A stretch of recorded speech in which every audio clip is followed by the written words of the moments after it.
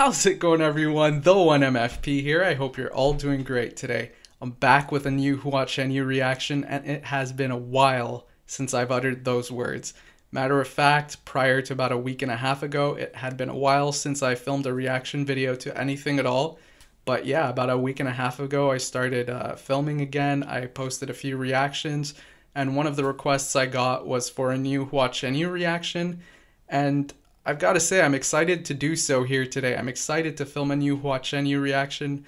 During my absence, I still listened to some of his music, but exclusively songs I had already reacted to, so as to avoid limiting myself in terms of what I could react to in the future. So I know like one of the songs I listened to a lot during my YouTube absence was Madhouse. I'll say that one of the things I truly miss about reacting to a Hua Chenyu video is, for one, just sharing the experience of experiencing a Hua Chenyu song or performance or music video for the first time, but also appreciating the different elements of his artistry. Because I'll say, as much as I've listened to Madhouse in the past couple of years, I couldn't fully appreciate the song to the fullest extent, because what I was really appreciating were the sonic elements of it.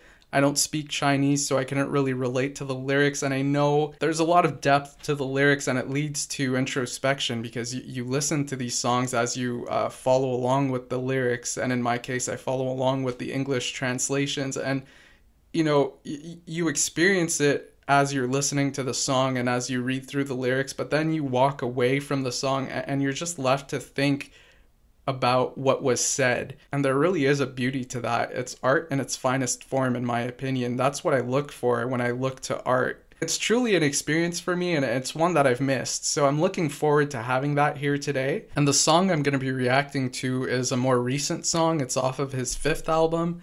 The song's entitled Illusion and Reality. With a title like that, you could already safely assume that there's going to be that, you know, that lyrical depth that I was just referring to. There's going to be that moment of introspection. I'm looking forward to seeing what happens there lyrically. So yeah, without further ado, let's jump right into this reaction. Hua Chenyu, Illusion and Reality, Mars Concert 2023. Let's go.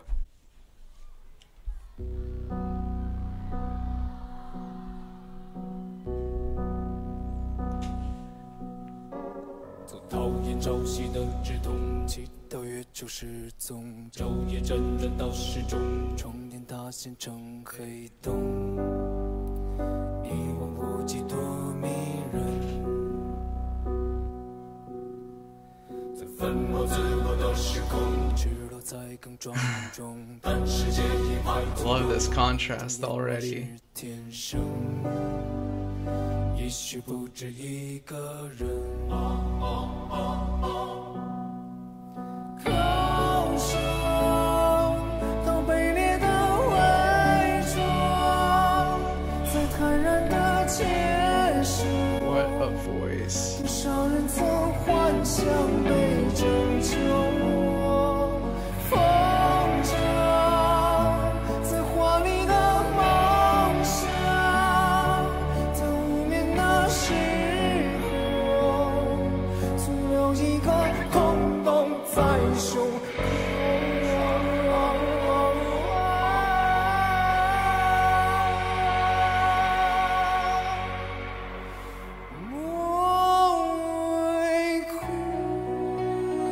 So beautiful.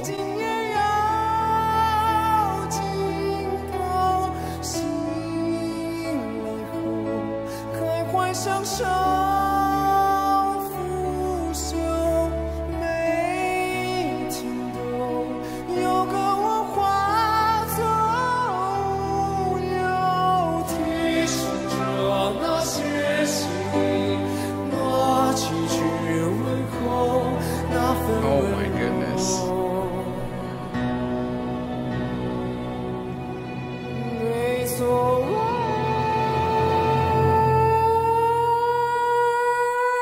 Oh my god. Oh, where are we going with this?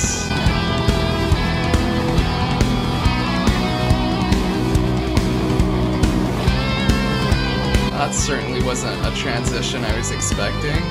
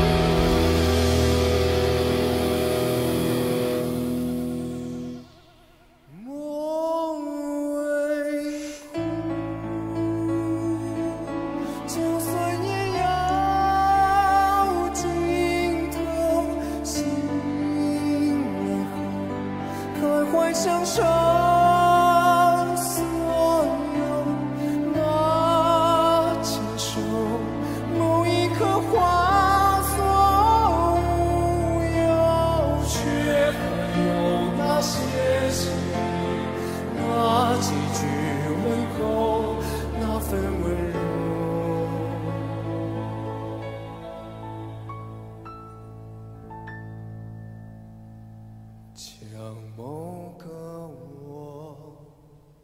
Oh man, I have chills.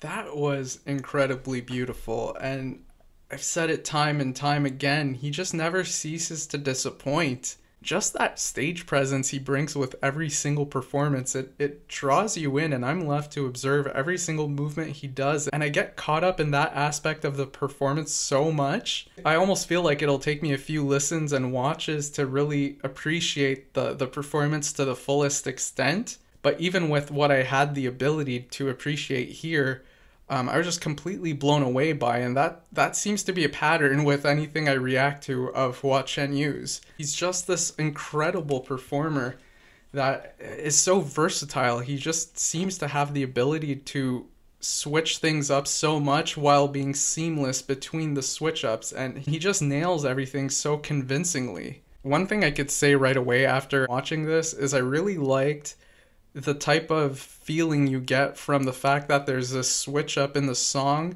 in terms of like the instrumentals, but he just stays consistent within that in his stage presence. He doesn't really, you go into a more harder rock type sound, but he stays calm throughout it all, the same way he stayed calm in the calmer, more, softer section of the song. He carries that over into the heavier portion, and then he brings it back to the softer portion, and his attitude, his demeanor is just consistent through it all, except he sings maybe a little bit louder with like the opera sounding section. So perhaps it kind of conveys this message of him needing to scream or shout a little louder to get his message across when surrounded by noise. I'll have to pull up the lyrics and read into those a little more just to get a better feel for that aspect of it, but I just really like the type of visual that presented us with and the type of emotion it filled me with. And that's something I truly appreciate about any of the Hua Chenyu performances I've watched. It just feels like it conveys emotion that makes it so that you don't actually require knowledge of what he's saying specifically. The lyrics add so much to the performance, but even without them, these performances lead you to feeling something. And I know I've said it before, I think I've even said it in this video already, that's exactly what I look for in art. That's like, I want to feel something.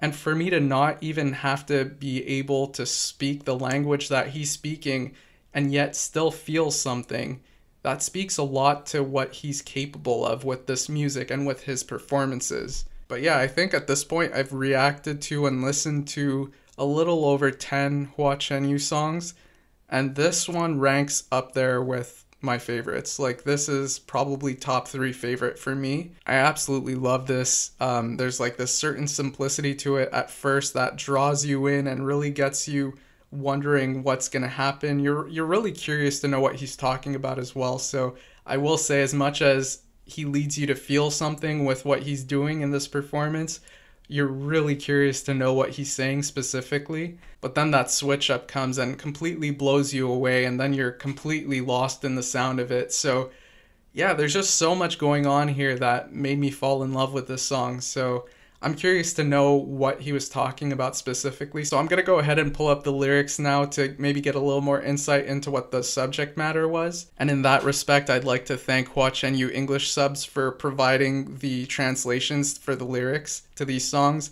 It allows me to dive into the lyrical content a little bit and get a better understanding of what's going on in the song. And it definitely contributes to what I can do with these reactions. It allows me to go into a bit of an analysis portion of this video. So thank you to them. And now let's jump right into these lyrics. So the opening lyrics of this song are, as a naive child who hates the ebbs and flows of tides, I pray for the moon to disappear, tossing and turning incessantly till I'm weightless, the mattress crumbles into a black hole, look at the endless space, how charming it is. I was talking about how introspective you can get listening and reading into lyrics that Hua Chenyu sings. This is the perfect example of that. We're going into a metaphor that we know he's going to flesh out really well as the song progresses. What we have so far is a person that seems to be struggling to sleep, somebody who's struggling to fall asleep and is stuck with their thoughts. And I think this is a topic that we aborted in the song I last reacted to, which was Madhouse. It does feel like it's a similar metaphor we're going for here, at least initially. But I really like the wording here. Look at the endless space, how charming it is. It's almost like as excruciating as it can be, and it is indeed excruciating because he's saying he prays for the moon to disappear. He can't wait for this night to be over and for him to, wake up in a new day and experience new things and have new thoughts. But just the fact that he's stuck in this moment and he's sinking into his bed and into his thoughts, there is a certain appreciation for this process itself and what it provides him with. Using terms like black hole and endless space makes it feel like it's this infinite thing he's stuck in, this infinite loop that he knows is just going to be a struggle for him. But how charming it is. It feels like there's something about that he actually appreciates. So we don't have enough context just yet to know what exactly it is that he appreciates about this, but let's get into the next part. In a space-time of self-disguise, exposing oneself is more respectful, yet the world continues undisturbed. Putting on cakey makeup is ingrained. There may be more than one person who is so noble that they use abject disguises, then they easily accept the crowd's salvation fantasies. So we're already getting more insight here. We're talking about disguises. We're talking about how that notion of putting on a mask and a disguise and portraying something that you may not be internally is actually of value to you. And he even uses a bit of sarcasm in there, saying there's people that are so noble to use these disguises and pretend that this is the real them. And then you have these crowds of people who truly believe that this is the real person, and they see that as like this hope for themselves. But you go back to the earlier lines of this specific section. He's saying exposing oneself is more respectful in a world of self-disguises. He does truly believe that showing the real you and allowing yourself to be vulnerable in that way is the more noble thing to do. To build your life off of fantasies and false hope is a great way to build your life on a shaky foundation that is inevitably going to crumble at some point. And when that facade does inevitably fall apart, who do you become? What do you make of yourself because you've been pretending to be something you're not for the longest time? It's so easy to lose yourself that way. So you go back to that initial part I was talking about, and perhaps what he truly appreciates about this black hole and endless space is that he knows this struggle is allowing him to find himself. He knows what he's involving himself in, and he knows what he's trying to get out of it. And he knows he's not going to take a shortcut and preserve elements of himself by blocking it out from reality altogether and by masking it with these disguises that portray something entirely different from what is real to him. But in addition to the way I interpret those lines, I also am brought back to the way I interpreted lyrics in Madhouse. There, it felt to me like he was speaking to the difficulties he had integrating himself into society when he felt like he had these struggles that he was going through, and he knows that other people are going through their own struggles and they have their own difficulties, but he also felt like people put on these disguises, and in everyday life they kind of hid away what those struggles were.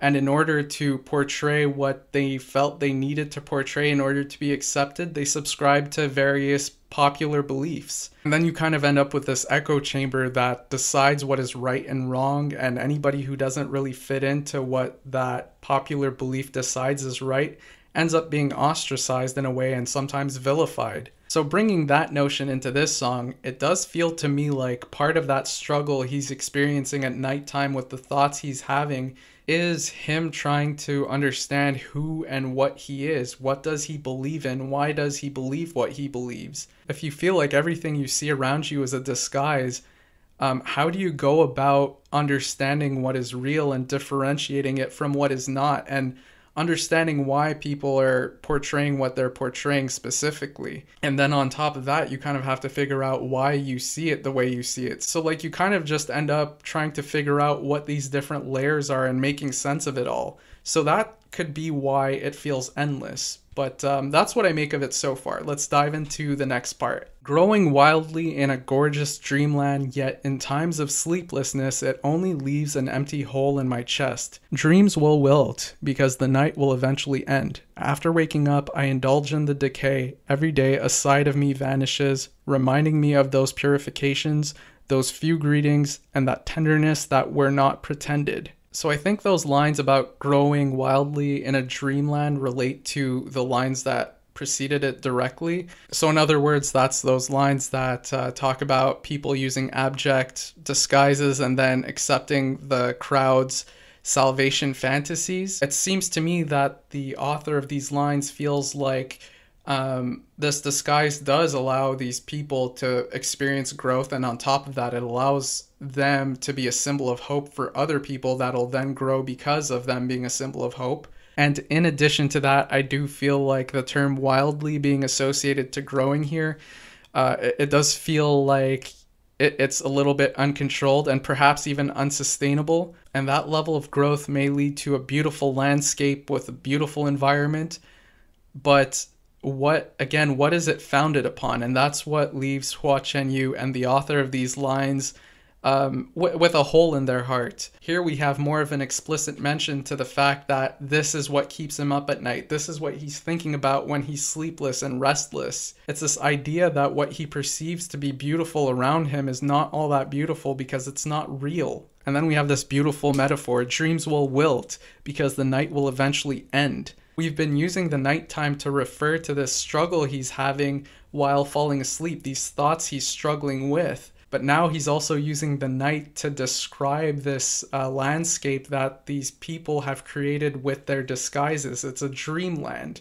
And the dream will eventually fall apart because the night will end, and then they will be brought back to reality. I just feel like that's a beautiful metaphor for all that they've built up to with the lines about disguises, but then also a nice line to kind of bring an intersection between what he's been experiencing himself and what he feels the world will experience. The people that he's referring to specifically, the people who indulge in disguises. One way or another, they're met with the same fate of having to experience and face reality. And then after that, we enter the heavier rock section of the song, and that's where we get these lines. Look here, the flowers are blooming, the greenery will never wilt. I might as well give you a few flowers to cover up the ugliness. Never has there been a wild land which is comparable to this paradise where any muddy and frightened beast could ever exist. So the fact that this section starts with look here, it is very important to establish what he's asking anyone to look at.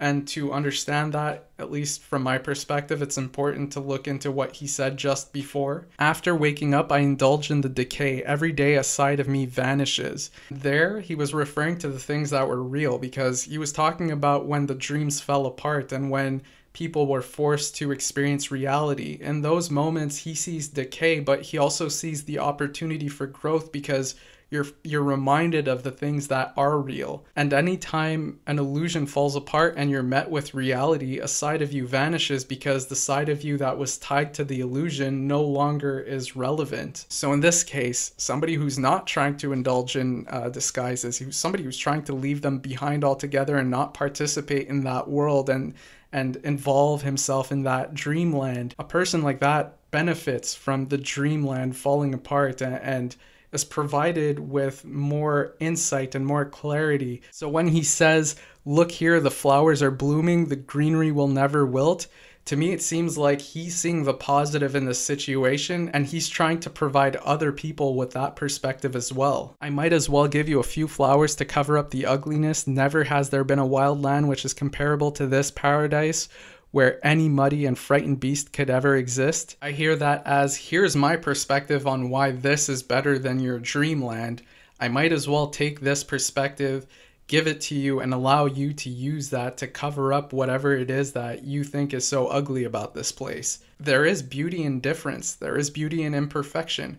We need to learn how to appreciate that. Once we come to appreciate that more than we fear it, we allow ourselves to be more open to just how expansive this landscape is and how beautiful it can be. At that point, we can come to appreciate reality more than illusion because there's more beauty to it. There's more intricacies to it. There's more than we could possibly conceive in our mind. If we force everyone into a specific box of perspective, there is so much less room for individuality and so much less room for people to express themselves, and so much less rooms for us to come to understand people because there is so much less perspective on who and what they are and what they represent and what they come from. And an illusion is really limiting us to what we can perceive. So if we're going outside of an illusion and stepping into reality, it is understandable how it can be scary because it's going into the unknown. It's going into things that we can't really understand and we can't really perceive, at least at a surface level.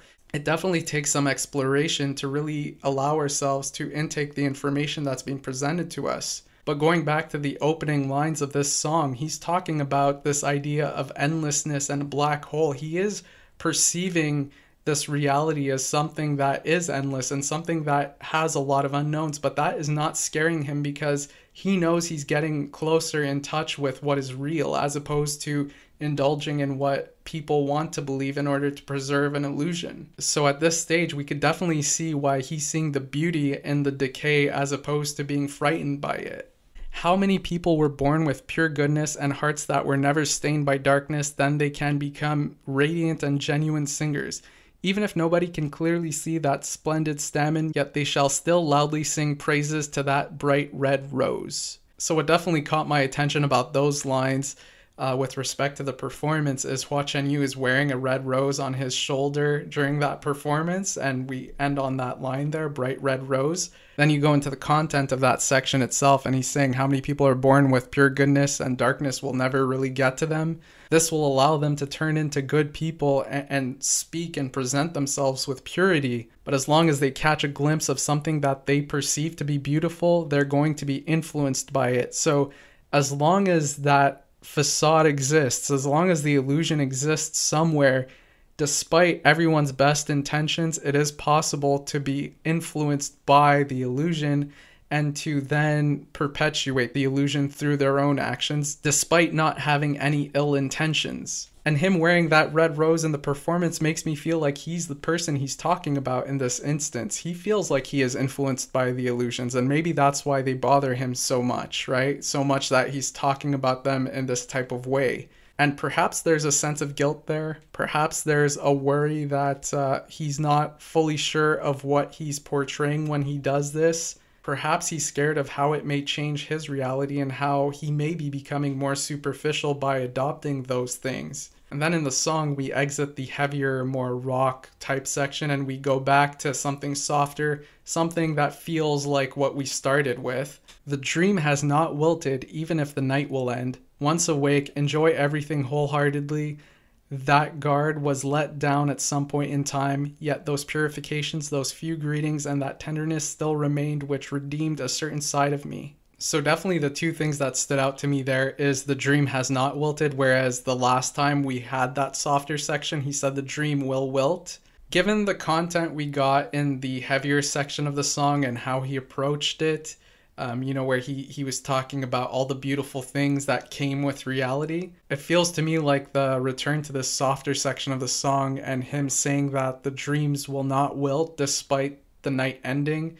It feels to me like he's come to the realization that despite an illusion falling apart, there are too many barriers to get to reality. For that reason, what people call the dreamland, it will never fully fall apart. Once awake, enjoy everything wholeheartedly. I hear that as once you are able to perceive reality, once you are actually getting a glimpse of that, enjoy it and take it in and appreciate it for what it is, because it can really offer you something that will help you get through illusions at a later time too. that guard was let down at some point in time. In this song, it seems that his guard was let down when he saw other people struggling, when they were faced with reality, when the illusion came crashing down.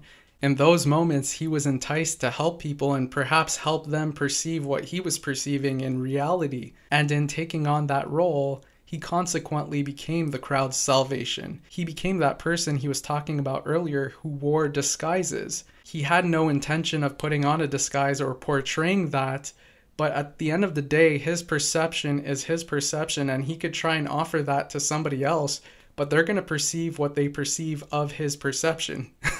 It's a little bit confusing to say, but he can't really give them his point of view. They're going to make of it what they can relate to and make it their own, and that's what's going to spread, and that's what's going to become an illusion at some point in time. Our realities never fully overlap. We have our own experiences that lead us to believe the things we believe in. And when faced with difficult situations, there is this tendency to gravitate towards solutions that get us out of the difficult situation as quickly as possible. So if you offer help to someone, it's very difficult to make sure that that help is used in the exact way that you intended it to be used. And on top of that, you can only really provide a certain scope of your perspective. It's really difficult to go into the nitty-gritty of everything that led to the perspective. So basically, my understanding of these lines is it is really easy to contribute to an illusion. And then we have the other part of this section that definitely struck me. It had a certain significance to it because of its repetition.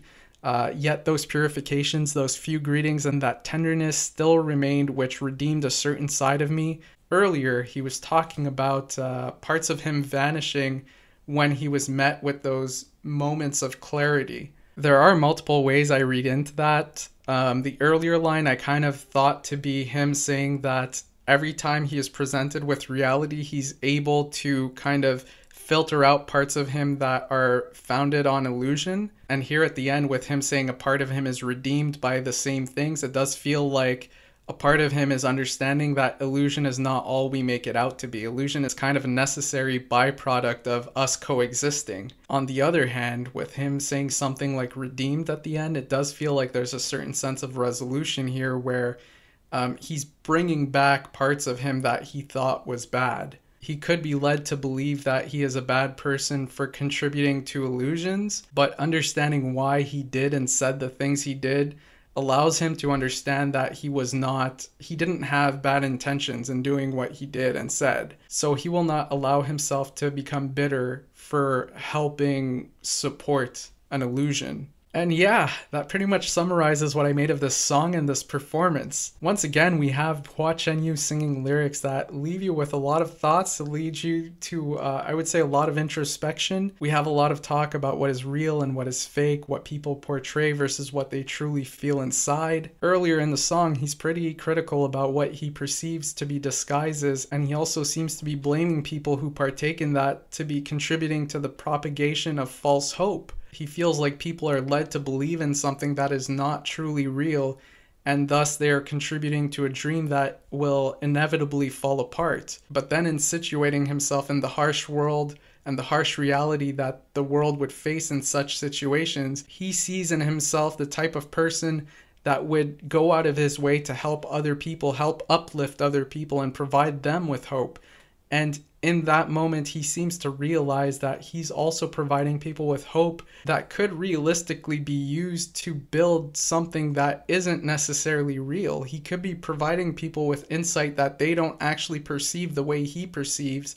And at that point, it could be perceived that he's also wearing a disguise and providing people with false hope. So despite his best intentions, he may be contributing to what he's condemning. The truth and reality will always be impeded and hidden by illusion, because illusion is basically defined by the limits of our ability to perceive. What can allow us to extend beyond our perspective is kindness and understanding and a willingness to have a certain open-mindedness. If we could do that, we could successfully peel away at layers of illusion as we are provided with new information. That information allows us to get that much closer to reality and the truth. And for that reason, Hua Chenyu in this song decides to be kind to himself. Illusion and reality are simply interwoven in ways that are too difficult to kind of take apart if you're trying to look at the landscape of the world as a whole. But getting closer to truth and reality starts with how you treat yourself and how you perceive the things you do.